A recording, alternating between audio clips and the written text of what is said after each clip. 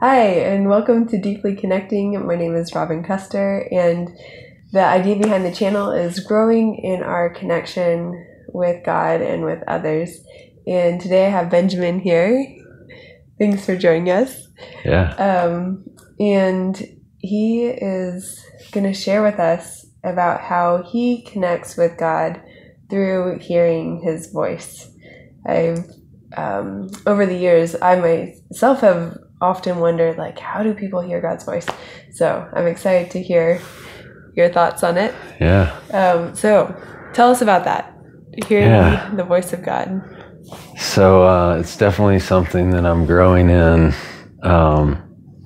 every day, every week, every year. It's not any given formula of this is how you hear God's voice, but I'll just share some stories and things that I feel like the Lord's taught me about hearing his voice. And one of the ways that I've really grown lately in, and I feel like is really close to his heart, is hearing the Lord's voice in community.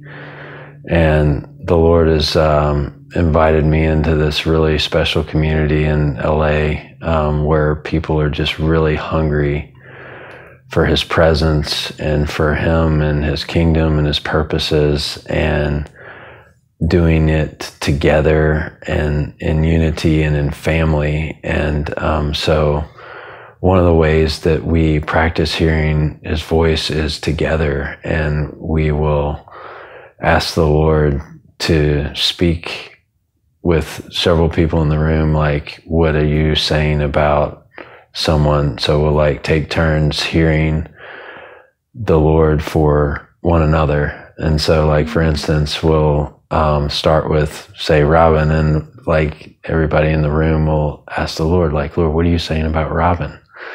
And like, what do you want to speak to her today? You know? And so the community style of hearing God is a safe place to like fail, to like not be perfect, and to just like speak what you feel like the Lord's saying. And a lot of times they'll speak through visions. And so like people will get visions, and then oftentimes what we think we're hearing will kind of line up with what someone else is hearing and what they're verbalizing. And so then it encourages the other people in the room, and you start to see this like feeding off of one another of like, and it's crazy how the Holy Spirit will begin to move and in community. And when 2 or 3 are gathered, you know, he's with us. And so it's a really powerful way that the Lord speaks, and it creates unity in his body. And like, this is a spotless bride that he's like longing for and coming back for, is a unified bride that is longing to hear his voice together, and they're being vulnerable with one another, and they're being courageous and bold, and they're speaking out these seemingly crazy visions that they feel like the Lord is giving them, because we are inviting the Lord to speak to us, to give us words, visions, scriptures for one another. And so your faith is really increased, and also just like hearing other people, and then you feeding off of that, and it's like affirming of like, oh yeah, I heard that too, you know. And so it's like helping you grow in confidence that I can hear God's voice. Mm-hmm. Yeah. So what does his voice sound like? Yeah, so I think it's just like things that, like, if I'm asking the Lord, like, what is he saying about someone, or like, what is he speaking, or what does he want to speak? It's oftentimes for me, it'll be like a vision or just a thought that comes into my mind. And I know often if it's from the Lord or not, if it's like because I know his word, and I know his character, and I know like his heart is always to encourage. and so that helps me affirm that, oh yeah, this is an aspect of the Lord. Like I can see the Lord in this because we know he's good and we know his character. So that's like how to decide. Now, oftentimes, like when I get a vision, like I may just speak it out and not fully understand what it means. And even like as I'm speaking it, like ask the Lord, like show me what this means, or like maybe before I speak it, like really asking, okay, Lord, like what does this mean? Or sometimes like even like Google a vision of like something in the vision, like, you know, what's the meaning of this? Like I had a girl that got a word from me, and she was like talking about this totem pole. I see a totem pole, and like I see the Lord like splitting this thing in half, and like I'm gonna Google a totem pole because I'm not fully. And so like a totem pole is like a testimony of stories. Basically, it's like markings on a pole that are like different stories. And so like even using the internet to like help bring clarity to a vision that we feel like believe is given from the Lord, because we're asking the Lord to speak, and then I'm getting this image in my head, and like, what does it mean? Yeah. And so, yeah. So is it that simple, the process of just, you know, asking God, will you speak to us, and then going with whatever you see or hear? Yeah, I mean, and it's also just like knowing that like it's okay to like not get it perfect, and like being in an environment where it's a safe place to grow. It's a safe place to take risks. It's a safe place to say like, this is kind of wild, but this is what I'm sensing. This is what I think I'm hearing. This is what, and also just being really humble too of like, I feel like this is what the Lord's saying. Like, you know, I'm still human and I'm still growing in this. So it's not like we always want to take what the Lord, what he speaks through other people to the Lord. Like you always want to like go back to the Lord and say, okay, Lord, like, is that really from you? And how does this apply to my life? And so, yeah, I mean, there's no formula, but this is just ways that I've found that I've really grown in hearing the voice of the Lord for myself and other people, is in the midst of community. Yeah, that's awesome. When you hear something as opposed to a vision, or a thought necessarily, does it sound like a big booming voice, or just even like your own voice? Yeah, that's a great question. I think that's oftentimes like a big struggle, is like, is that my own thoughts? Is that my own voice? Is that the Lord's voice? And I think it just comes with trial and error too, and practice of like, you know, if you're by yourself, like journaling it out, like what you think you're hearing, and then like looking at it, like, does this align with God's character? Does it align with Scripture? Does it align with, you know, the heart of the Father? And then that's the beauty of in community too, is like a lot of times it'll be affirmed, and like people will hear similar things that will kind of affirm what the Lord's speaking in the room. And so that's like where we really grow in confidence of like, yeah, like that. And so like in other times where like maybe we're kind of off in left field, and feedback is also like really important, like where it's really healthy to like, hey, that word that I felt like I got for you the other night, like when you went back to the Lord, like, did that resonate? Like which parts of that, like, do you feel like were off or not, or, you know? And so getting feedback is like really healthy. Yeah. And it's healthy also for the person that's getting the word, and the person that's trying to hear for other people, because, sometimes it can be taken, like it's just really healthy to communicate about it. Yeah. Yeah, that makes sense. Yeah. So if you're off on something, what do you do with that? You just own it. Like, yeah, like I don't always hear perfectly, and like that's okay. Like, it's part of growing with the Lord. And like, we continue to invite him into it. And like, I'm growing in this, and like, I'm not afraid to fail. And like, I'm trusting that the Lord's grace is going to abound more than anything. And that I'm not going to fear failure of not hearing right.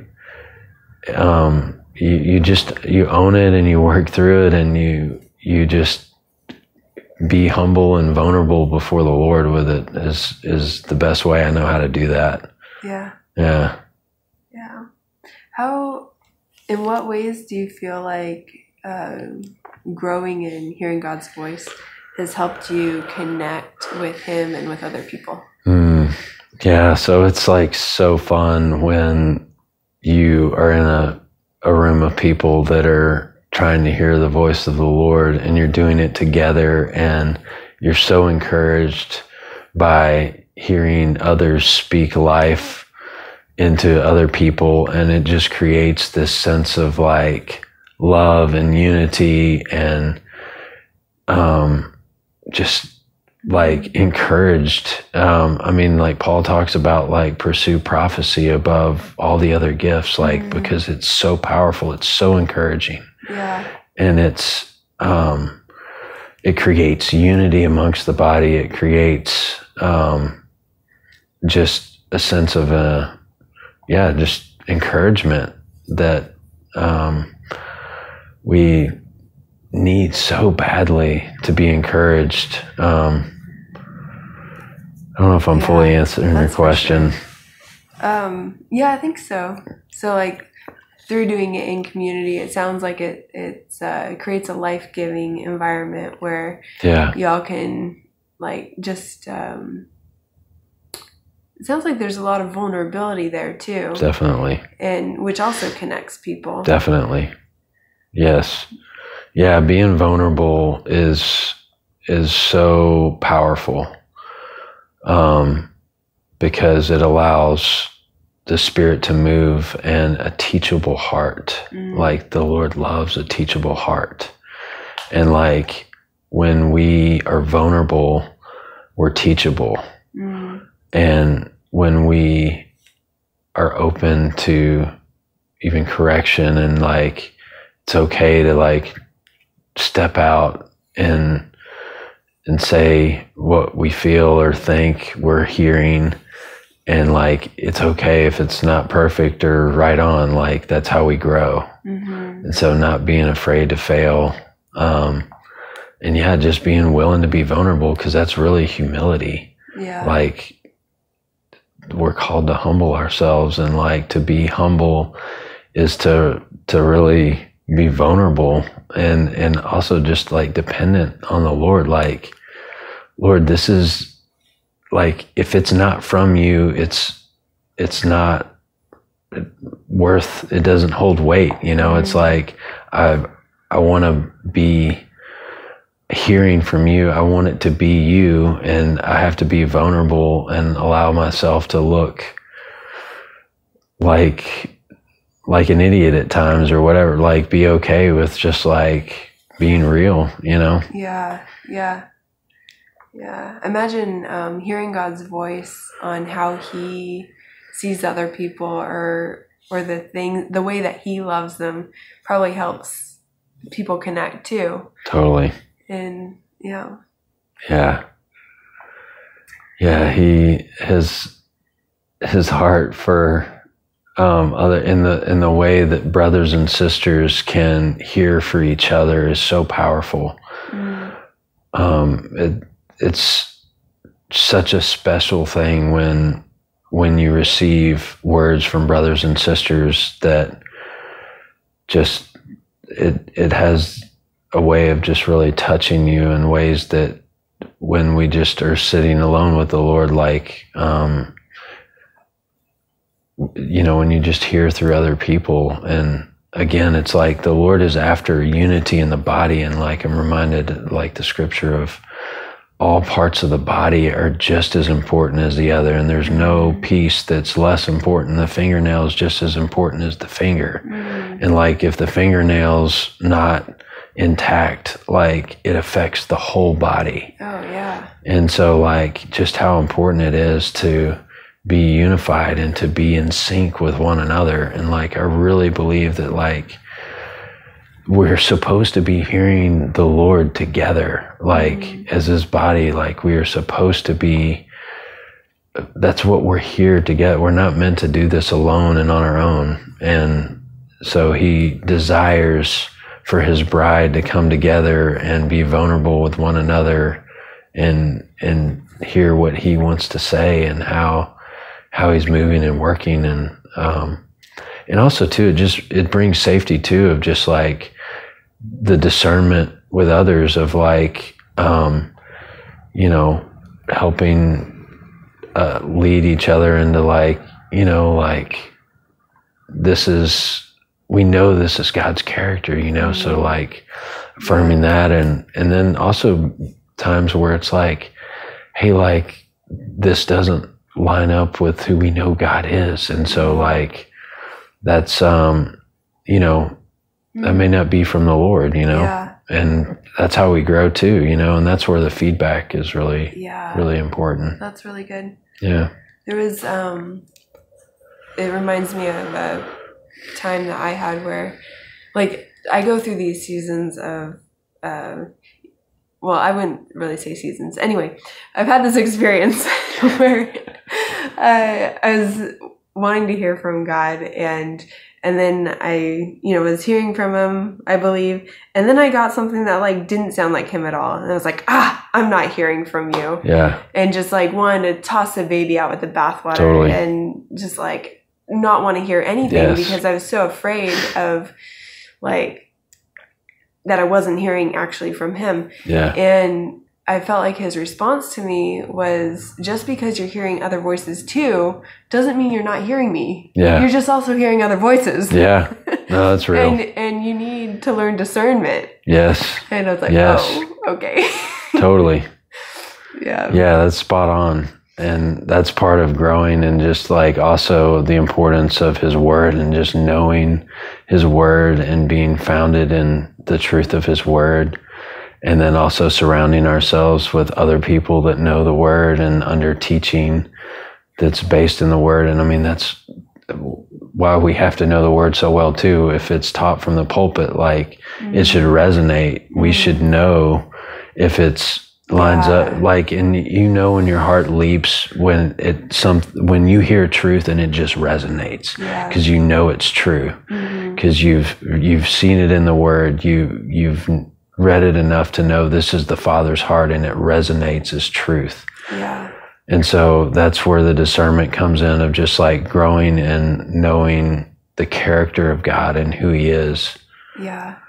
I'm reminded of this story. I was fasting and I'm like pressing in and I'm trying to hear the Lord, and I have in my mind like what this afternoon's going to look like, and I'm going to go down to the beach and I'm going to sit with the Lord. And I felt like the Lord said to go to this resort in Palo Verde called Terenade, and it's this like really fancy resort, and it's like 30-40 minutes away from where I'm at, and I'm feel like he's like, I want you to drive to Terenade. And I'd never been there before, but I'd heard about it. And so I'm like, all right. And so I'm just like, I'm going to go out on a limb and like trust that I'm hearing the Lord. And so I drive out there and I get there and there's all these cars parked along the street. There's like no parking anywhere. And like you go up to the thing and there's like this valet thing and it's like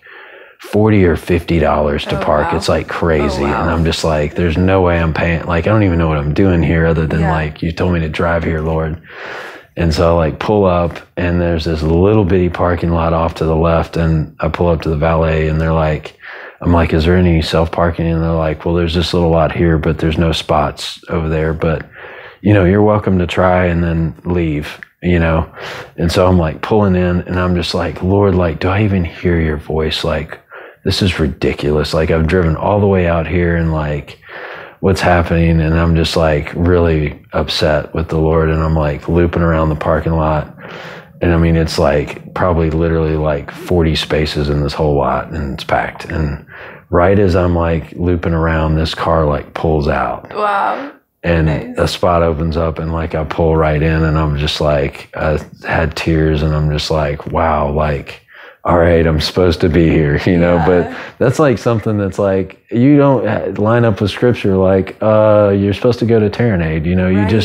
You just step out on a limb and say, okay, Lord, like, I think I'm hearing you, and I'm just going to go with it. I mean, the worst thing that happens is I don't find a parking spot, and then I have an argument with the Lord, and then he like still somehow will show up and like touch me and show me where he's at in that moment, you know?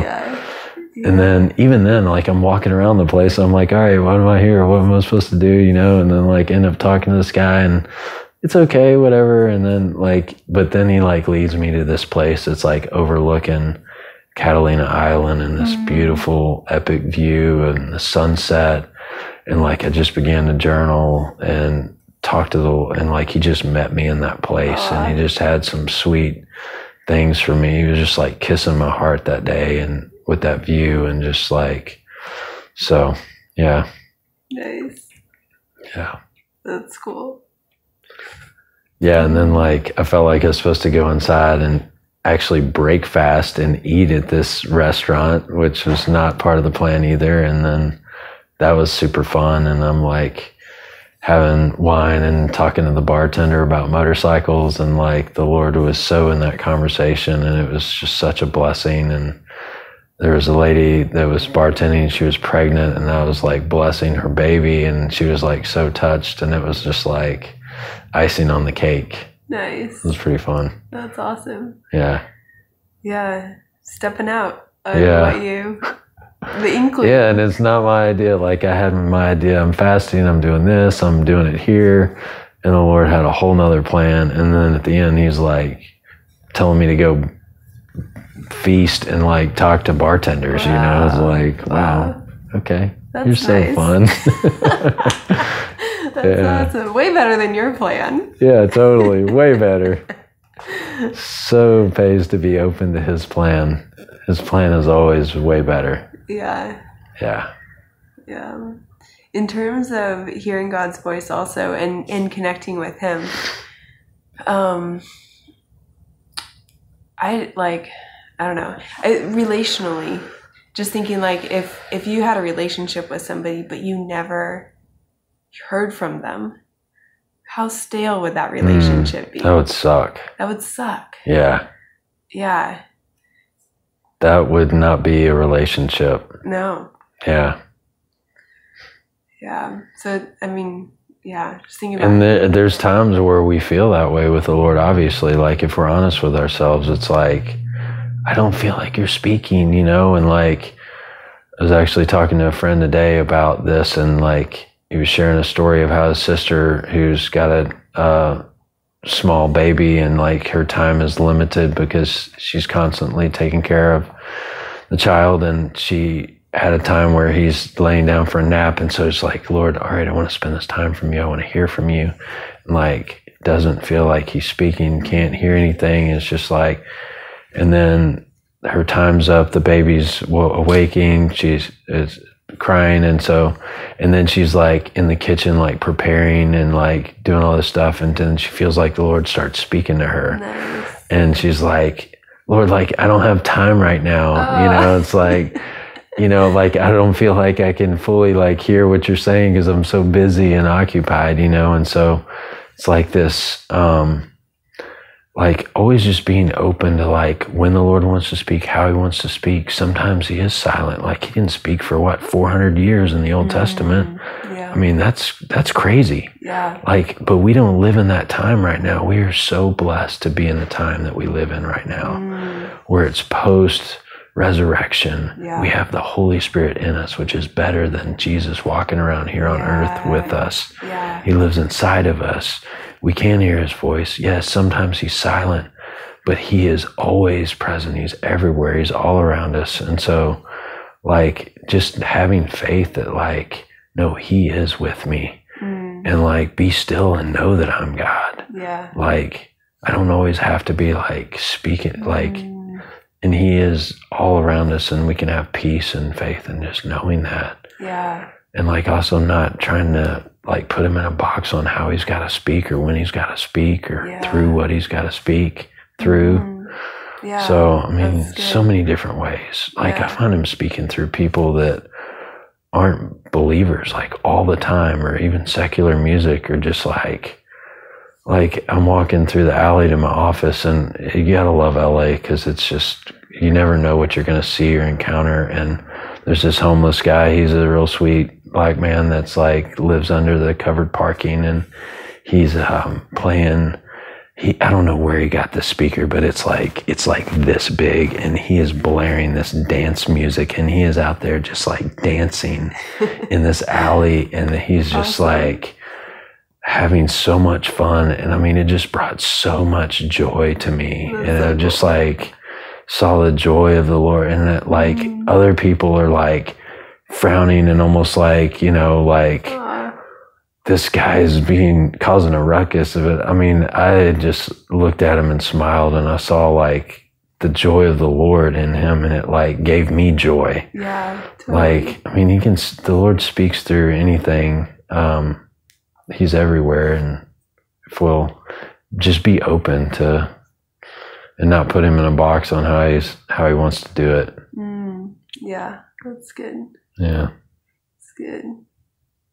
Any last thoughts on hearing the voice of God? No, I think there's so fun to grow, and just hearing him, the fact, just believing that we can hear from him is life-changing. Yeah. You know? Yeah. And I just want to encourage everybody to not be afraid to press in and fail, especially in the midst of community, and just go for it with people that you feel safe with, that you know their hearts and they love the Lord, and just practice, you know? Mm-hmm. Yeah. Cool. Yeah. Well, thanks, Benjamin. Yeah. And I'm glad that y'all got to join us for that. Hopefully it was helpful. And if you'd like to hear more about connecting with God and others, press the subscribe button and the little bell, and we'll see you next time.